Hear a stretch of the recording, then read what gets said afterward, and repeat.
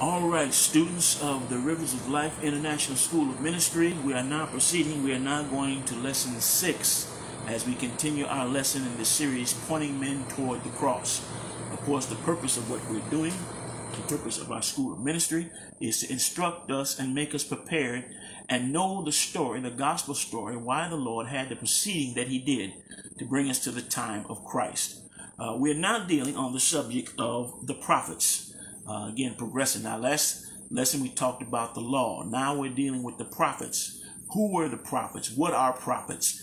And what is the purpose of prophecy? In many cases, in this day and time particularly, we're living with those that carry the title but don't know what it's really all about. So we hope that in this time we will be able to give you a little bit of insight and instruction and how God used the prophets to fulfill his purpose and to be the mouthpiece to the people.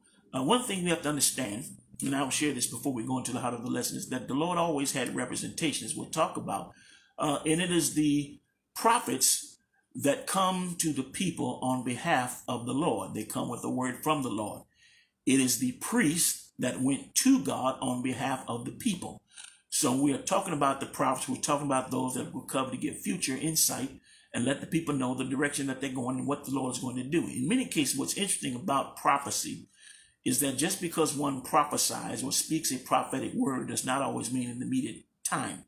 It speaks often into the future. That's the difference between prophecy, word of wisdom, and word of knowledge. Word of wisdom, word of knowledge generally deal with the present situation, where we are now, what you're dealing with now. A prophetic word that comes to deal with your situation now, what you're dealing with, what you're going through with, what the Lord is doing even now. Insight to certain things, sometimes even insight to the mindset of people and those in leadership, whether their leadership is good or bad, world events, things that are happening around us. This generally is a word of wisdom or a word of knowledge. Prophecy speaks into the future. I oftentimes share this testimony with even it comes to my own self. And of course, at this stage of this taping here, I've been in ministry going on 47 years. Many of the things that I've come to in my ministry during that time were prophesied to me as a youth when I first started ministering at the age of 16.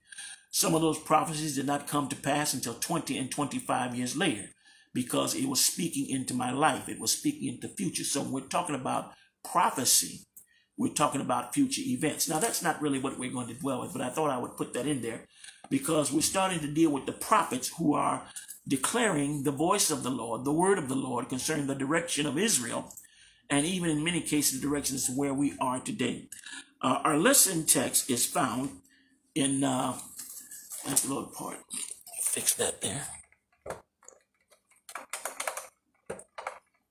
Apologize for that.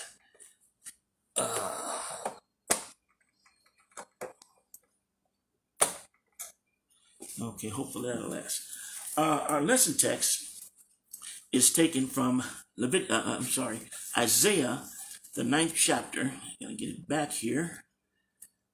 Isaiah, the 9th chapter, and verses 2 through 6. Isaiah, the 9th chapter, and verses, Isaiah 9, verses 2 through 6. I'm going to read that now.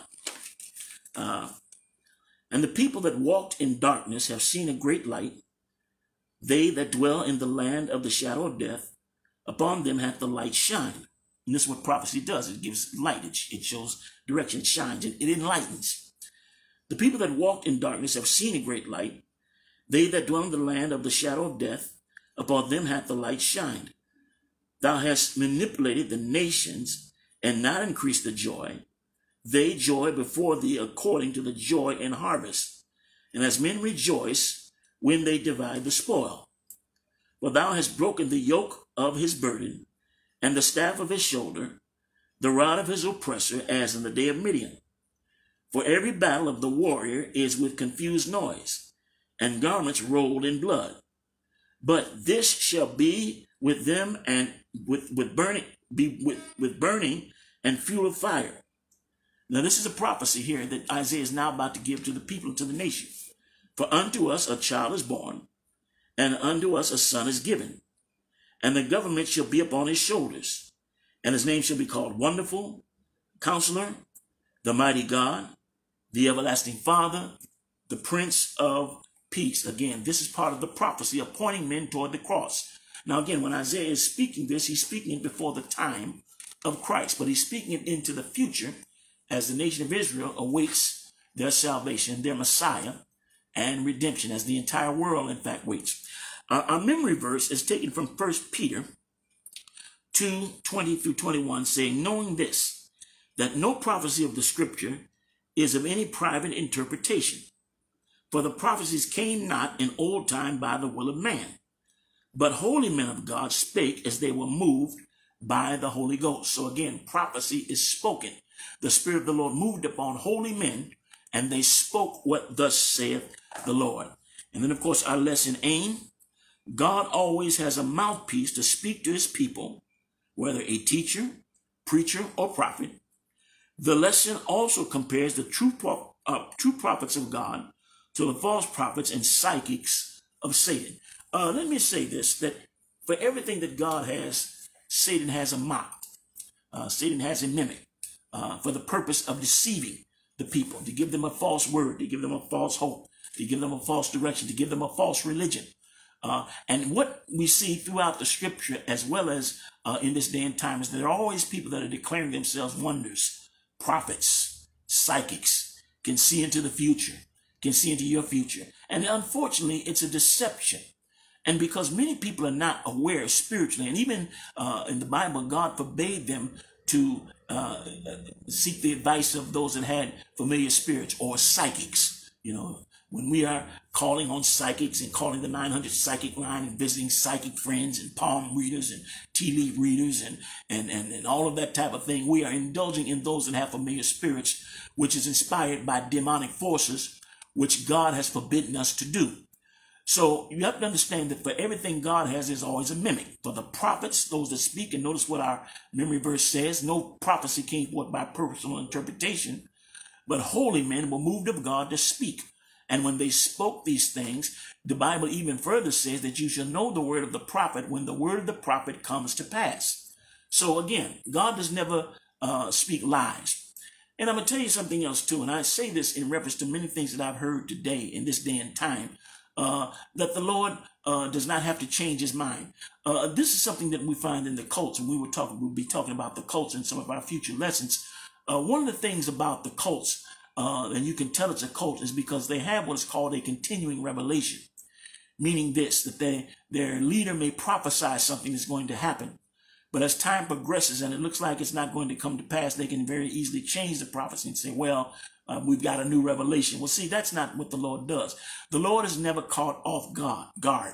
When the Lord sends a word, he knows what's going to happen in the future. That's why he's God.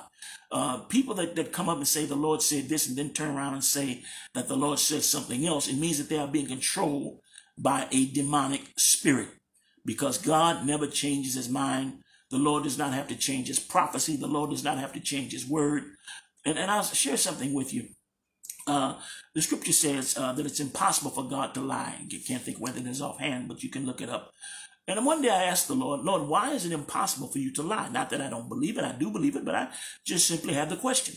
And the Lord ministered to me and said, the reason why it's impossible for me to lie, one of the reasons, is because I never send my word out to see if it will happen. But as a result of my word, things will happen. And the Lord took me to the creation and said, when I spoke, there was nothing to challenge or contradict what I said. When I said, let there be light, there were no two ways about it. Light had to come on the scene because I sent my word out. When I said, let the waters divide, there was nothing big enough in this heavens or in the creation to challenge or contradict me. When I sent my words out, it came to pass. And the Lord is even saying that even in his prophets today, true prophets of God, when there's a word sent out, if it's not a warning, in some cases warnings are if we take heed, because notice that many of the prophetic warnings that came to the people was, if thou take heed. See, there were conditions to some, but there are some things that God has spoken that there's nothing you can do to change it, because it is the irreversible prophetic word of God. Praise the Lord. So now that being said, let's go to our introduction. Prophets are the mouthpiece of God. They are chosen and used by him for the purpose of speaking the mind of God to the people or foretelling future events. Now understand to reiterate what I was saying, and I'm making another point here. There's a difference between predictions and prophecies. There's a difference between psychic predictions. You know, and I find it interesting why people even listen to psychics in the first place. Every year, these psychics come on and start predicting what's going to happen this year. Usually at the beginning of the new year, the psychics will say, this year I see this happening, this year I see that happening, this is going to happen. And none of them come to pass. None of them. You know, every now and then somebody may hit one. You know, and it's almost a hit and miss principle. The reason why sometimes they may hit it because there's a hit and miss principle. You know, I can say, give you 1,000 prophecies. I'm sure to hit a couple of them, you know, just out of the odds. But when God is sending his word will come to pass if, and in fact, it is the word of the Lord. Again, it's not a prediction. Prophecy is not a prediction. Prophecy is a sure word from the Lord. For every truth of God, Satan has a counterfeit, and evil spirits control those possessing the ability to divine. The word divine means spiritual, insight. And you look at this situation. Well, here, let me read it. I got it right here. Apostle Paul encountered this when he was preaching in Philippi, when a woman with psychic abilities followed them and prophesied. And this is Acts the 16th chapter, verse 16 through 18. Paul cast the devil out of her, and she could no longer tell fortunes and give psychic predictions. Christians should never consult psychics. And this is the thing that I think that we should be clear on and understand. The Lord does not need assistance of psychic spirits. Prophecy does not need the assistance or the confirmation of psychic predictions. And at the same time, vice versa, we ought not ever consult the psychics. A situation that happened here recently at the time of this taping where one particular fellow who called himself a prophet evidently was listening to this psychic and got up in the church and practically said word for word what the psychic said. Psychics, or God's word, the prophets of God never need the assistance of psychic predictions. And let me be clear on that. Let the lesson be clear. Prophets of God, true prophets of God, do not need the assistance of psychic predictions, because God's word is true. Now, again, if you notice what we talked about here in the Acts, the 16th chapter, a lot of time psychic predictions can have a deal of truth to them. And the reason why I say this is because that many times what the devil does is try to ally himself with the true spirit of God for the purpose of deception, not in agreement, but for the purpose of deception. Now, this young slave girl who had the ability to divine, which is what psychics had the ability to divine, followed Paul and Silas and prophesied, these be men of God, which show us the way of salvation. Now, of course, what she was saying was very true, and it was an attempt by the psychics or the demonic spirit in her to ally himself with true men of God. The reason why that is because people start to take confidence in a person if they've allied themselves with people that they know to be men and women of God. So by her allying herself and that spirit allying themselves to the true men of God, then people would take confidence in her and her psychic predictions, which is what I see a lot of today. I see a lot of people that claim to get their revelation from Jesus Christ, and they're praying to Mary, and they're praying to other entities that have died, but yet they say that they believe in the power of God. It is a deception from Satan. This young girl followed Paul and Silas and declared, these be men of God, which show us the way of salvation. Paul, being full of the Holy Ghost, knew that it was a wrong spirit. And this is why I say to you students that when we are filled with the power of the Holy Ghost, we can begin to discern. And sometimes you get an uncomfortable feeling about something that you know that's not right. Now, I will tell you as a teacher, as a minister, I've had this feeling. And sometimes I don't like the feeling. I've been in places where everybody's getting with it but me. And I start to wonder, what's wrong with me? Why can't I get with it? Well, as time progresses, I begin to see that it's not the Spirit of the Lord.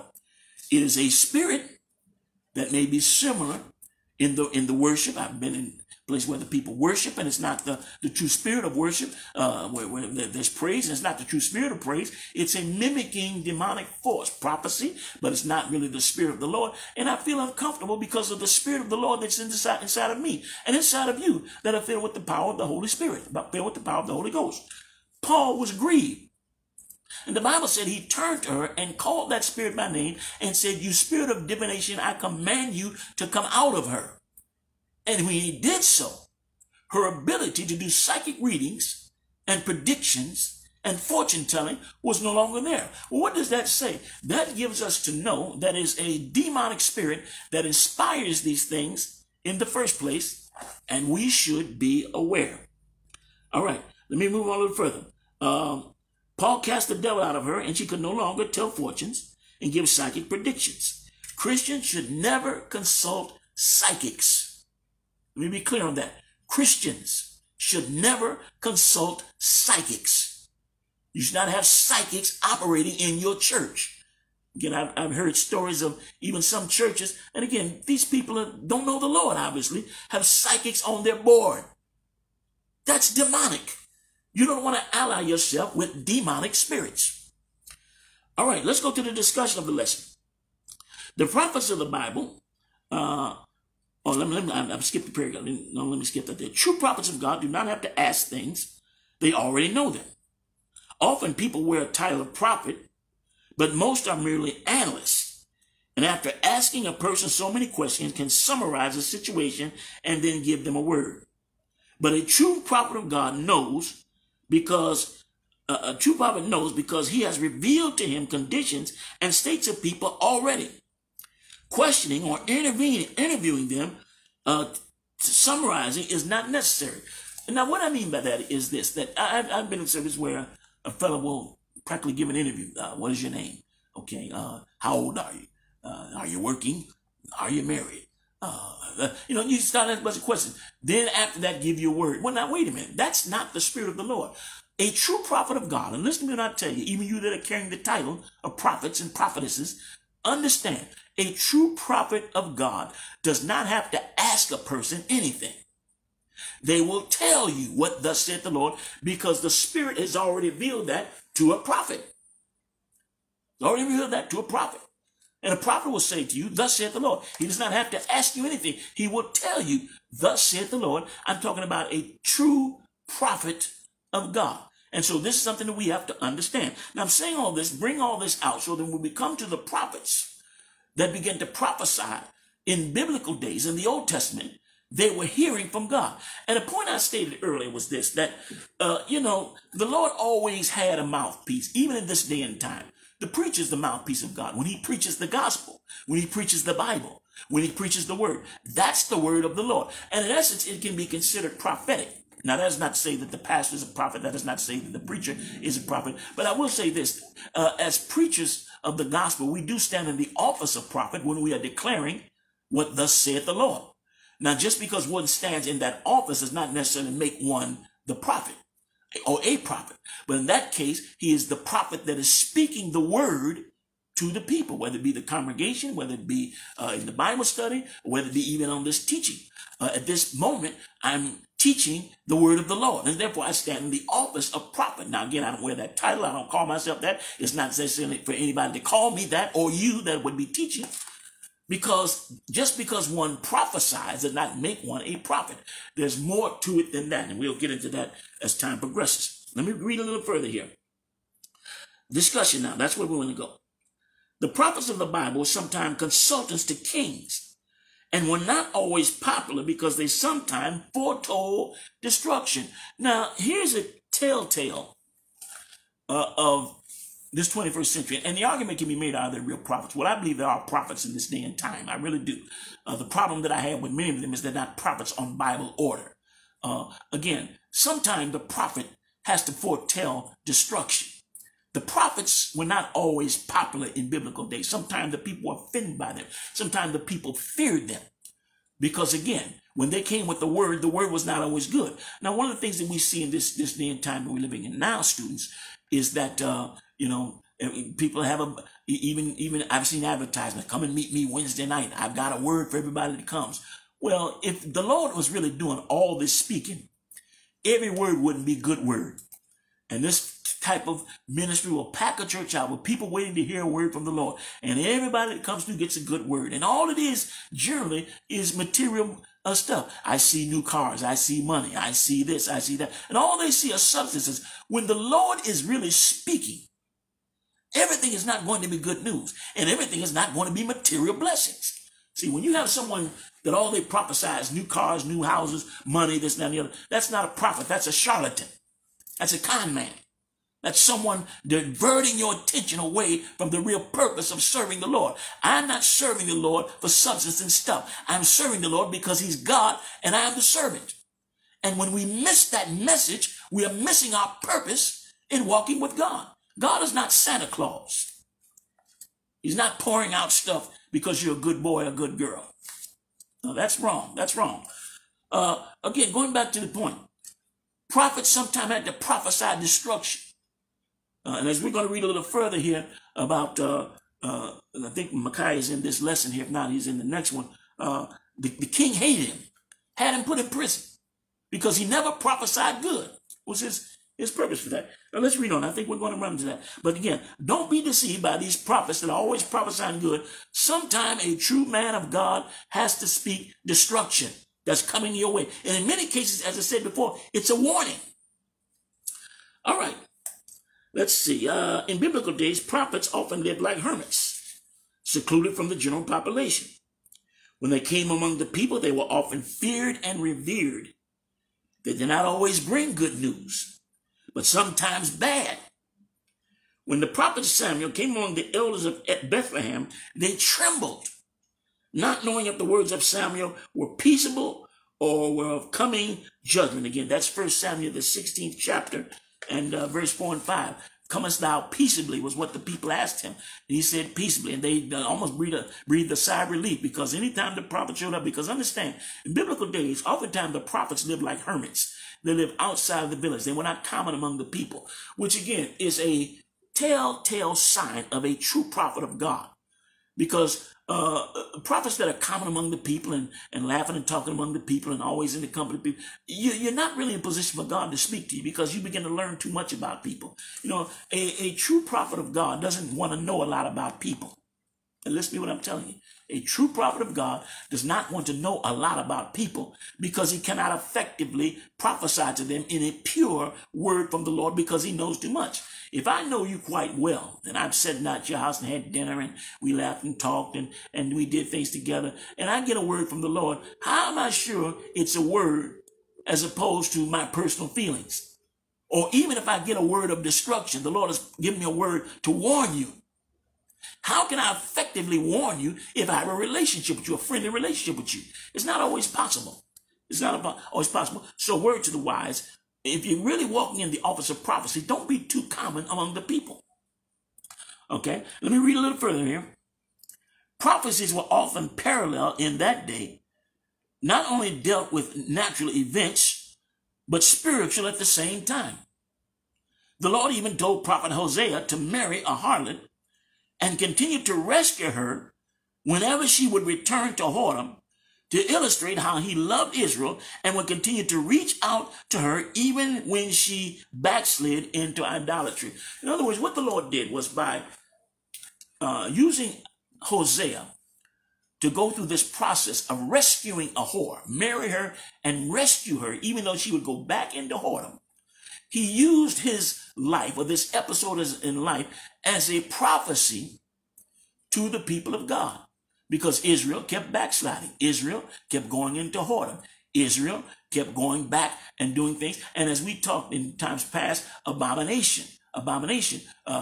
Idolatry was an abomination in the eyes of the Lord. An abomination is a direct sin against God. But to show his love toward the people, he had Hosea demonstrate this by his life. So he told him, go and marry a whore, Gomer. Marry her, you know. And he'd marry her, bring her in, set her up, treat her right. She'd backslide on him and go right back into whoredom. And the Lord said, this is what Israel's doing to me. But he told Hosea, go get her. And he did this several times till finally he began to have a love for Gomer. He began to genuinely go after her because he loved her.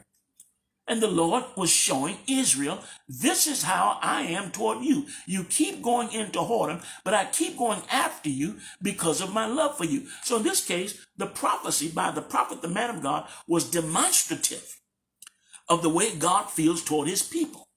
Prophet, not speaking a word, but living that word, accomplishing that word, paralleling that word to the people. Isaiah was known as the eagle-eye prophet because he saw far into the future.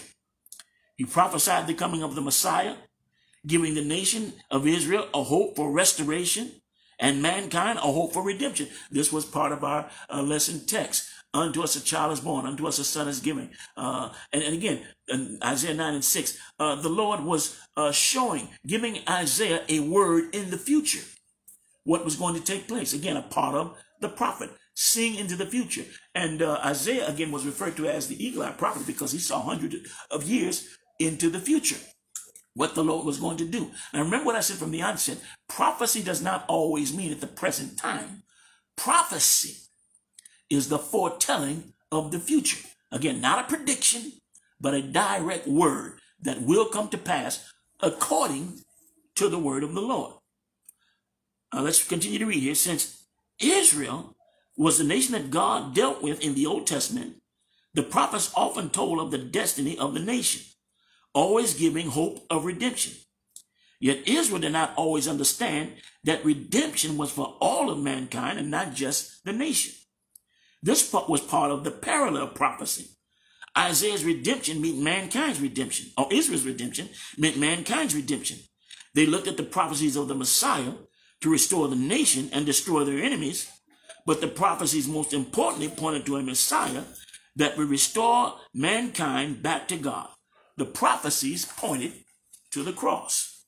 So again, once again, we're talking about parallel prophecies. Now, what do we mean by parallel prophecies? Sometimes prophecies of the Bible can be parallel to things in our lives, or parallel even in nations. Some of the prophecies that the Lord sent to Israel can be compared to nations today, because in some cases there's a similarity or a parallel in the nations today. The route that we take, the backsliding that we do, they're going into idolatry, even though we may not worship idols. People now worship their cars, they worship their jobs, they worship politicians, they worship athletes, they worship celebrities. So it's still the same principle of going into idolatry, even though it might not be exactly the same thing. It is a parallel. And the prophecies that apply to Israel in the Old Testament also apply to us in this day.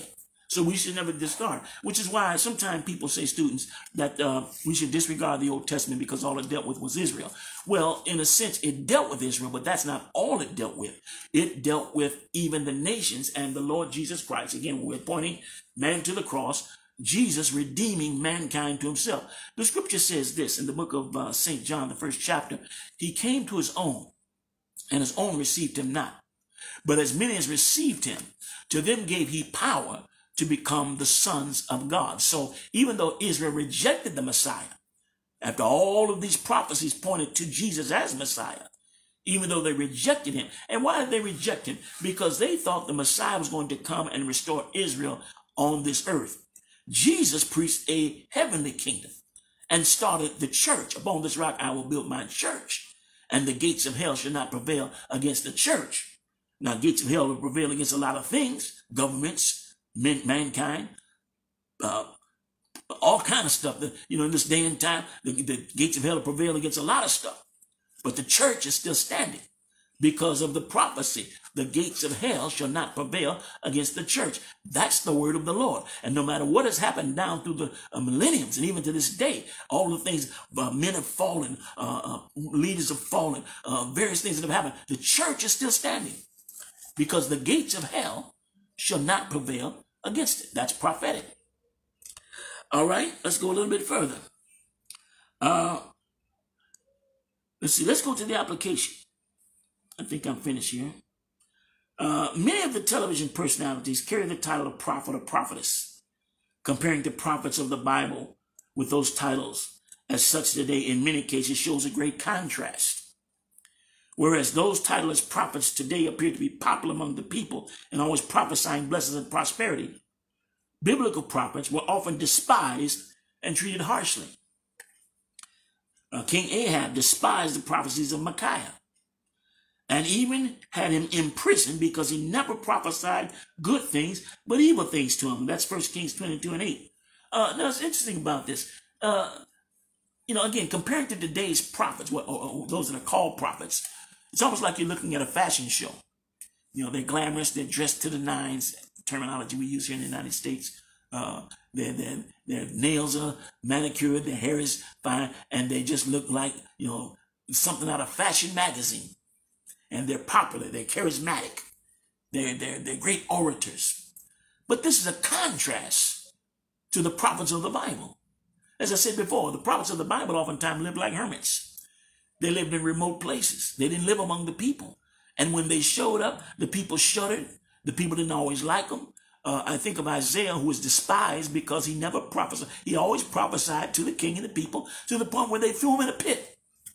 They didn't want to hear anymore. They only wanted to hear good things, like people today. People disregard a true man, a true woman of God when they're preaching the truth. The truth is offensive. The road of that lifestyle and that attitude that is destructive. And so a man or woman of God will tell them, this is not the right path. This is not the path of God. Well, so-and-so said that I'm going to prosper. And we only think of prophecy as financial prophecy, prophecies of substance, prophecies of things. You know, that's the only type of prophecy that we want to hear. We don't want to hear that the wages of sin is death, that the life you're living is wrong, that what you're doing is heading for destruction. It may look fine now, but if you don't know God in the midst of your trouble, you're going to fall under the pressure. We don't want to hear that. Now here, interesting thing about Micaiah. Micaiah was not liked by King Ahab. And his reason was he never prophesied good. He always prophesied evil. Ahab took it personal against Micaiah. Even though he was not living right, even though he was not doing right, even though he was outside of the will of the Lord, and there are consequences for being outside of the will of the Lord, even though he was fellowshipping and indulging in idolatrous things, doing other things that he had no business doing. Again, prophecy was against him. And so the man of God would prophesy his destruction, his trouble. He was wrong. Well, of course, Ahab took it personally and had the man put in jail. And when Jehoshaphat came and said, are there prophets of the Lord that we might inquire? Here's an interesting thing. Ahab had 450 prophets, I believe it was, or 350, I think it was, somewhere thereabouts. And all of them prophesied, go up to Ramoth Gilead and prosper, for the Lord shall prosper your way. All of them said this. And then one, Zedekiah, built horns of iron and gave it to King Ahab and said, thus saith the Lord, with this thou shalt destroy them and push them back. All of that glamour, all of that sensationalism, all of that, and yet all of those prophets were lying. Because the Bible said that God had put a lying spirit in the mouths of all those prophets. And may I say to you, ladies and gentlemen, students of this school, that there are many out there carrying the title of prophet that are lying prophets, that are not prophesying what thus saith the Lord. They're prophesying lies. They're prophesying what the people want to hear. And as a result, people are headed for destruction. He didn't like Micaiah. All right? Now, let's read a little bit further. King Ahab was persuaded by his prophets controlled by lying spirits. 1 Kings 22 and 22. And eventually went to his death. The pattern is often repeated today by those only seeking to hearken to good prophecies, but never giving heed to warnings by true men and women of God. And again, this starts to minimize the true men and women of God, the true prophets and prophetesses of God. Because as I stated before, if God was really doing all this speaking that they say he was, everything would not be good news. There would be warnings. First thing I believe the Lord will say to many of you is that you that are shacking up and you're not married, you need to get married. You're not going to get no good prophecy until you do the right thing. All right, I'm supposed to be teaching a lesson. I kind of got off there. But again, these are the challenges, students, that we will face as men and women of God, regardless of what part of ministry you're going to. These will be the challenges that you will face. Some of these very types of challenges that people that are not going to do right, and yet they want you to prophesy good. People that will not live according to the word of God, and yet they want a good word from you. People that will not heed to the scripture, and yet they want you to tell them good things. And if you're going to stand on the truth of God's word, sometimes you will have to tell them that they're wrong. And they don't want to hear that. And they may no longer befriend you. Well, again, if you're living like biblical prophets, it wouldn't make that much of a difference to you anyway, because you just really wouldn't have a lot of friends. You know, you would put yourself in position to be used by God. Let me read a little bit further. The pattern is often repeated. I've said that before. I read it again. The pattern is often repeated today by those only seeking to hearken to good prophecies, but never giving heed to warnings by true men and women of God. The spirit of the present age also despises warnings and would rather be left alone. True prophets and true men and women of God see the destruction and judgment coming upon the land. Now, this is something that I think is important if you're really going to walk in the ministry of the prophetic, and that is, you must continue to keep yourself in position to hear a word from the Lord. Oftentimes, destruction will come, and there's nobody that will see it coming because, again, people have sold out that will call themselves prophets, but will take on the standard of the world to be popular. You know, I mean, if I'm on, and you need to watch this. Again, I'm saying this to many of our students. You need to watch these quote-unquote prophets that spend more time raising money, and in many cases raising money for themselves, and they're not going to give you a word unless you give them money. I was in a service once, and again, I'm sharing this as a teacher to students. I was in a service once where the man of God declared himself a prophet and told everybody, and there's a longer story to it, but I'm making it short, told everybody get in the line with $100. And as they came through the line, he laid hands on them, took the money, and then gave them a prophecy. And again, all the prophecies were good. All of them. That must have been about almost 100 people that came to that line. I have to admire his courage for being original with all those prophecies. I really have to admire that much in him, even though he's a false charlatan. But I have to admire the fact that he was able to prophesy to oh my goodness, look like 100 people.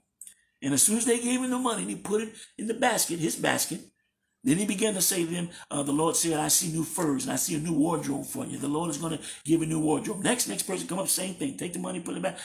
You know, you've been praying for a vacation. I see the Lord open the door for the vacation. And I'm sitting there watching this. And those that didn't have the money, I guess they weren't going to get a prophecy. You know, well, there's already enough people in the line to fulfill his financial desire. But again, just a charlatan.